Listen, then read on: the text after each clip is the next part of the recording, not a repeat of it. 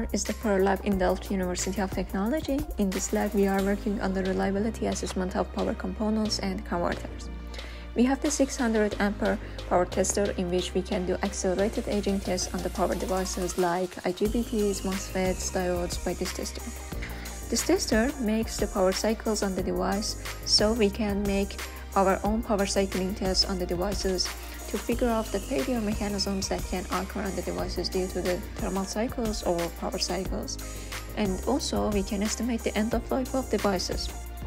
With this tester, we extract the electrical parameters of the device like forward voltage and power losses, and as well as the thermal characteristics of the devices like maximum junction temperature, minimum junction temperature, and structural function of the device or thermal impedance of the device.